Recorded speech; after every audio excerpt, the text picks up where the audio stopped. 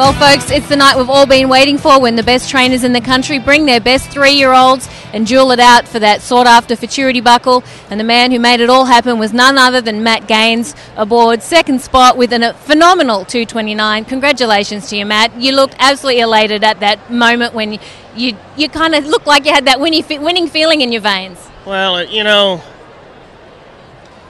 I feel like I've had a shot to win this a couple different times and come up short, and you know, it's just it's so hard to pull off. You know, I mean, it just is. It's, you know, everything has to fall together, and you got to have a good horse and cut the right cows, and you know, and your help, and you know, and it's just all got to fit. And you know, I thank my Lord and Savior for allowing this to happen, because it's an amazing feeling, and I'm very blessed with you know, just everything. My wife Tara is awesome. She, you know, keeps everything going, and the Barkers, I mean, you know, they're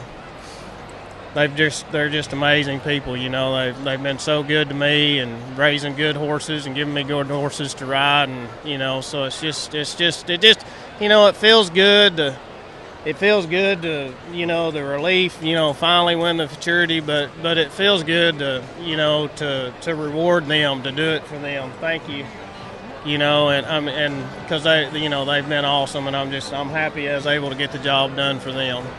Well, you were an absolute crowd favorite. Did you feel the crowd and the support behind you, because they were going crazy?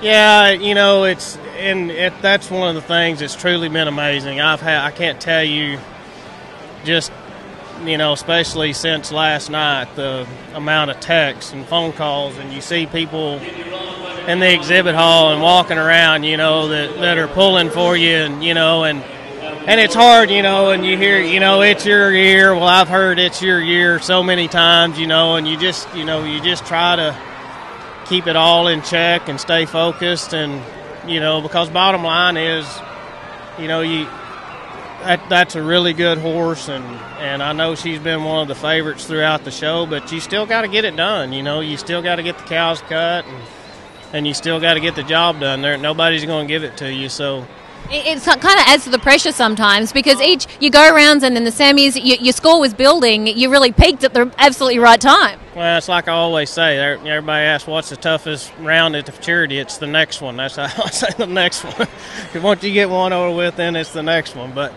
yeah, no, it's just it's an awesome feeling, and I just, you know, like I said, I feel blessed, and you know, glad to finally win this one. Can you talk us through your run? You seem to pick all the black cows. What was it about those? You know, it's funny. I watched that first bunch, and I didn't watch them real close, but I watched those guys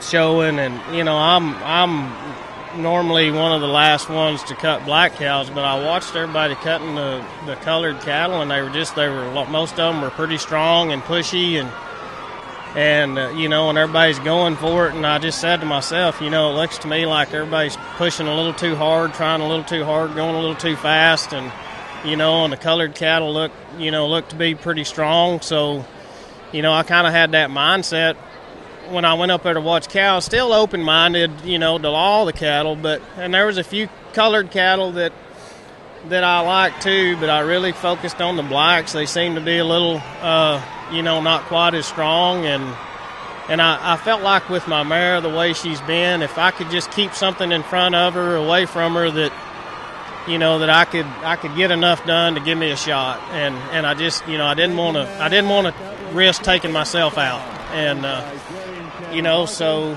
that was kind of my focus when I went up there, and you know, it worked out. Is that the hardest part, finding that fine line between not forcing it but having enough happen to get that phenomenal score? Yeah, you know, and it helps having a horse like that. Like you know, she's got so much look in what she does. You know, I don't feel like I have to force it. I feel like I just, you know, and I've kind of learned that about her going through the rounds, and even last night, you know, if I can just stay clean and keep from getting in a bind, she's going to mark a big score. And, you know, so So it's kind of nice to have that feeling. Like, I didn't feel like I had to go cut some tough cows and go hold them to have a shot to win. I just needed to be smart and cut cows, let her do her deal, and if it was me, it'd work. So tell us about this horse. You trained its mother, so you're obviously very familiar with the bloodline. Yes, yeah. I trained her mother, and this mare's very similar to her mother. Her mother, a lot the same style, wasn't quite as quick. Her mother was a good bit longer bodied mare, and she just couldn't get around quite as quick as this mare could. Did a lot of the same style, really big stop, real, work low to the ground and all, but she just wasn't quite as quick. This mare's built a little better, and it's quickened her up some, and she's just a little more of an athlete. So second spot kind of made alive a name. You're going to change it? Well,